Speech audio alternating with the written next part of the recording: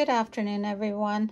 Let me introduce you to my vertical brick block. This I'm making scrappy by using 2.5-inch scraps that I have in my bucket. You could easily use jelly rolls if you have those on hand. This is just a simple block. You've got two different size cuts that you make. I will break those out in a materials list if you need to know. These can be sewn together to make one larger block and then incorporate with others that you could repeat, or you can separate them and use them on their own.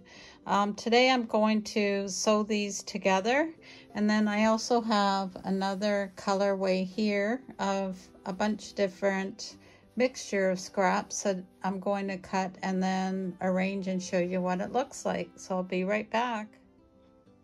Okay, here's the second colorway. I decided to go all with stripes.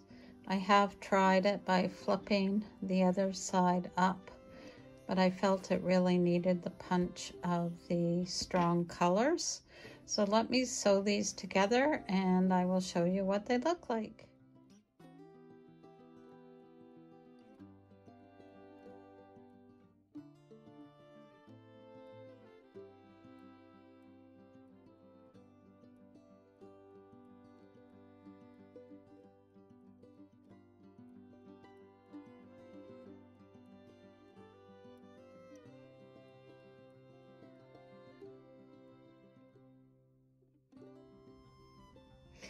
I just want to add quickly that when I sew these together, I will be string piecing them.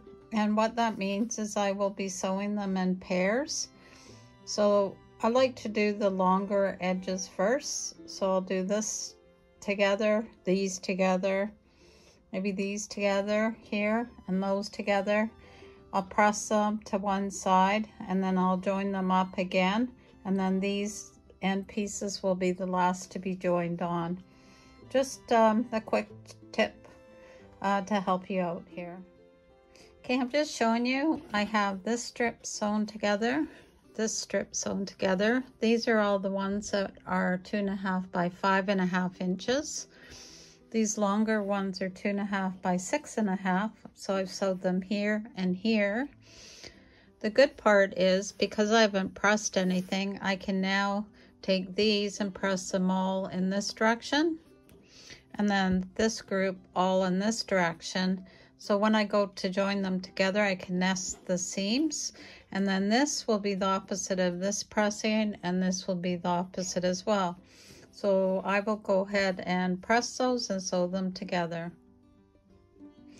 Okay, here we go. I'll show you in two different colorways. So this is the brighter version. If you turn it this way, it would actually make a really neat placemat.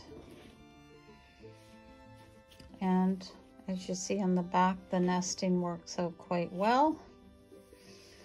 And then this is the second one with the stripes. And again, it would make a nice placemat, or if you had enough scraps to make them, you know, add some sashing and join them together. So turn this way. So this is a great block if you have lots of 2.5-inch strips. I hope you enjoy this, and please comment and let me know what other things you'd like to see. Thank you again for sewing with Debbie. Take care.